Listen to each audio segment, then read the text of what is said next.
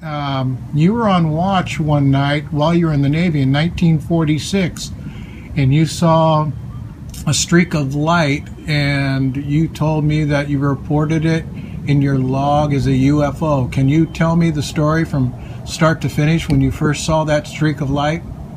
We were on our way from Guam to Pearl Harbor, and we were about halfway there, and I had the evening watch from 4 to 8 in the evening, and about halfway through that watch I looked out over the port bow and I saw a streak of light going parallel to the horizon, straight across, and then faded out. The color was a greenish blue. Well, from the horizon it was about 30 degrees up, and from north it was probably maybe 60 to 70 degrees. I reported it to our captain. I also reported it to our first lieutenant, and his name was Jim Vanderlands. He was from Long Beach, California. Oh, okay. We were quite close friends. The captain came up to scan the horizon, couldn't see anything, so he ordered the radar turned on, and after it was turned on and warmed up and everything, we spotted a blip on the radar about a mile out, and it was circling our ship in about every maybe 10 seconds. Tremendous speed, and we couldn't determine what it was.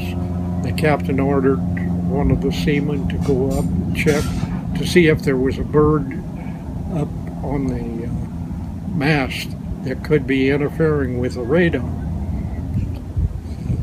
The seaman went up and couldn't find anything, and the blip continued.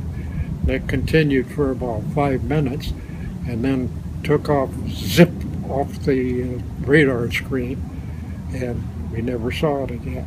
Was there anything that fast back in those days in 1946? Not to my knowledge.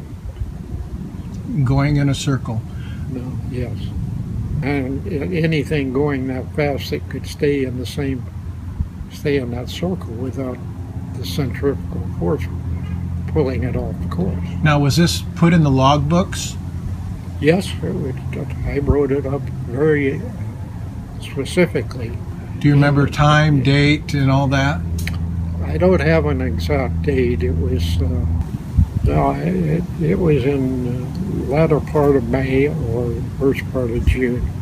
I thought it was a flare, but a flare would have an arc to it. This didn't have an arc. It was just straight across, even with the horizon.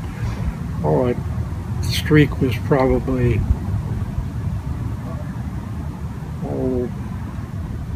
10 miles out.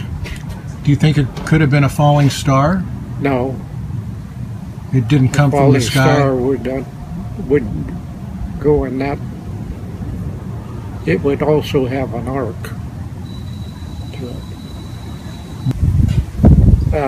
We had no answer for it, and we hadn't, at that time, we hadn't heard anything. We had no knowledge of UFOs or anything like that, so we had no cause to report it as a real oddity. Released from the ship in June and shipped back to Treasure Island in San Francisco to be discharged. But